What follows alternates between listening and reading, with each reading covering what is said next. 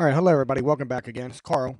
Today I'm going to talk about quickly as I move forward with my Aquarium computer for Arduino about utilizing the Arduino IDE as well as utilizing tabs in that IDE. When I started with Arduino, I didn't quite understand the use of tabs, and I always kind of struggled with the idea. And I remember about a year ago, I actually tried to get it to work, and I just couldn't. So I tried to find some videos here on YouTube that talked about utilizing tabs with no success.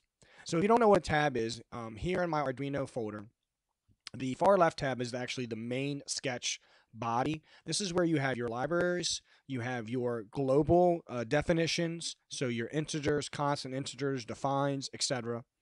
We have our pin setup, so what pin goes where, and then under the setup folder, we have our pin modes, our inputs and outputs, and then we have our loop.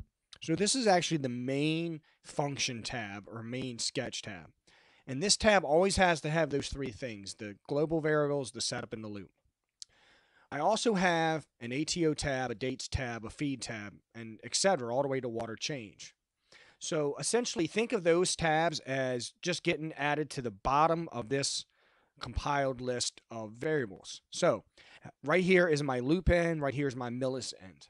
So once the compiles all this data, it just adds ATO, dates, feed, LCD, etc. just to the bottom. So you can add them to the bottom yourself. However, then you find yourself doing what I have to do, which is scroll. And you can see this is a pretty lengthy sketch.